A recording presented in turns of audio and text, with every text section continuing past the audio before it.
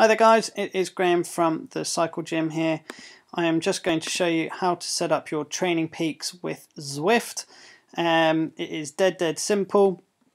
What you want to do is you want to log in to your Zwift account online.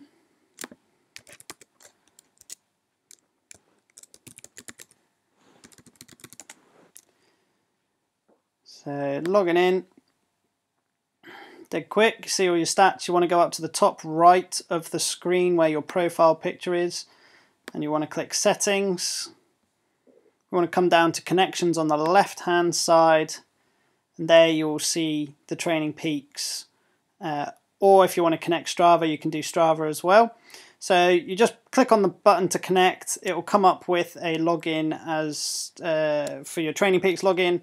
You just log yourself in. It will ask to accept the account, and once you do that, it should just connect automatically.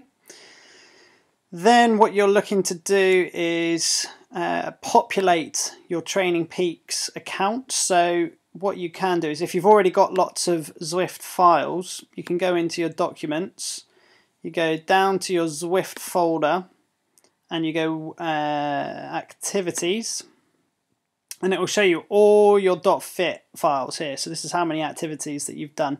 You can just control all, and you can literally just drag them all over, and you can just drop the files.